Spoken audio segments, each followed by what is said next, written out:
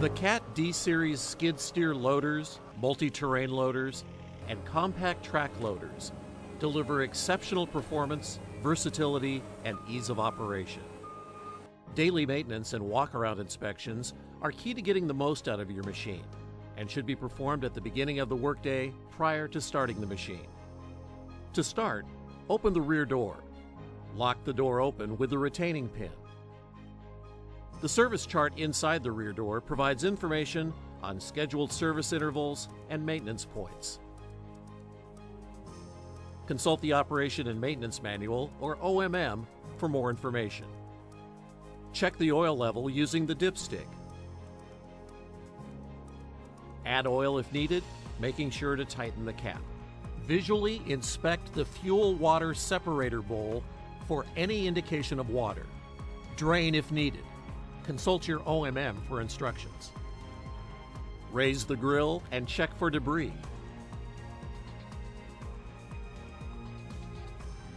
Check the coolant level. The coolant sight gauge is on the left side of the radiator. Add coolant if needed. Lower the grill. Now move to the left side of the machine. Check the lift arm brace and make sure it's secure. Check the cab fresh air filter. Remove the air filter from the duct and inspect the element and seal for damage. If needed, clean the filter element with low pressure air. Consult your Operation and Maintenance Manual for instructions. For track machines, it is important to clean the undercarriage daily in order to maximize component life. For compact track loaders, inspect the track for any signs of damage, such as deep cuts, abrasions, or embedded foreign matter.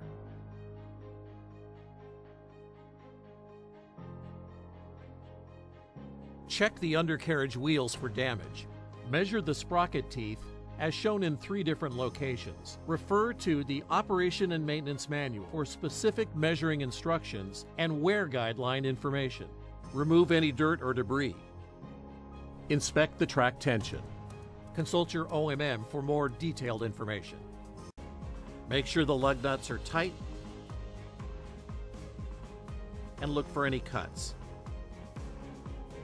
Now, move toward the front of the machine. Check the lift arms and hydraulic connections for any signs of damage. Check over the work tool for anything out of the ordinary.